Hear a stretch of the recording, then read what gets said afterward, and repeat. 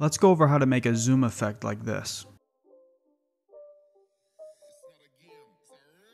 So to start, drag your video playhead over where you want your zoom in animation to begin. Then click on Inspector in the top right corner, make sure you're on the Video tab, and then click on the diamond next to the zoom feature. For this video clip, I don't need to change the position of where I want to zoom in at, but if you need to, click on the diamond next to position as well.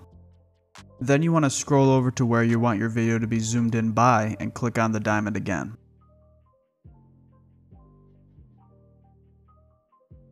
To see where you place these markers at, click on the diamond in the bottom right of your video clip. Now to create your zoom, change the zoom values to where you want them to be. If you need to, change your position values as well.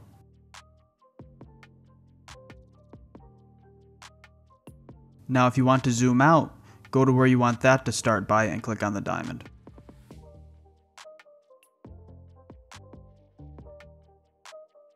Then go to where you want the zoom out to end and click on the diamond again.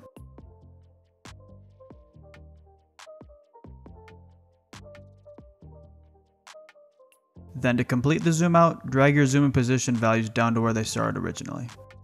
And yeah, now you know how to zoom in and out in Davinci Resolve. If you found this video useful, a like would be greatly appreciated.